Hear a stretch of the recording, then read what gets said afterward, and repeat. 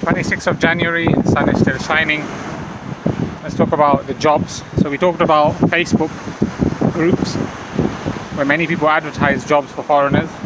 Second thing, we said coming to Antalya or Turkey and looking for a job in your profession by talking to other people in your profession and searching for it yourself.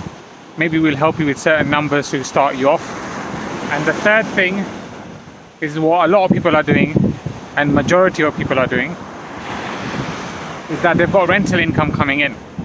So they buy 1-2 apartments, example. One they rent either on short-term or long-term Airbnb, and that gives them enough income to survive. And the fourth option is, the last option probably that I can think of, is you work online from another country. So for example, if you're from England, you get a job online where you're getting paid, even if you're getting paid minimum wage, but you're getting paid in pounds, you're laughing all the way to the bank, living like a king, as I said, £600 a month. I'm going to make another separate video of the breakdown of that, so do check it out on the channel. But these are the 4 things.